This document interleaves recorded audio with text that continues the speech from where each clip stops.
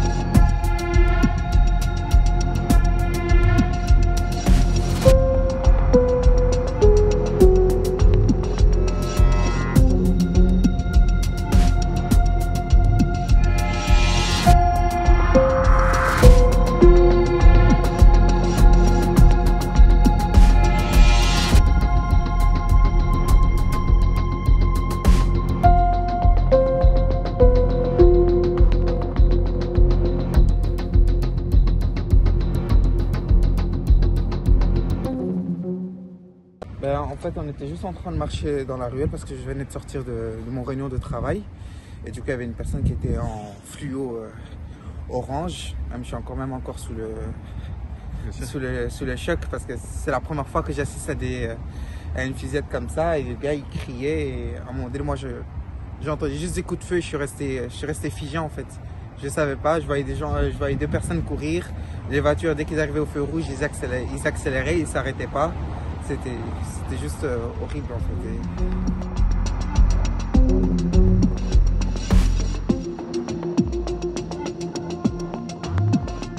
It's crazy, of course. It's a hit against democracy. It's a hit against the freedom of speech, and to be a target as a country like Sweden, it feels sick.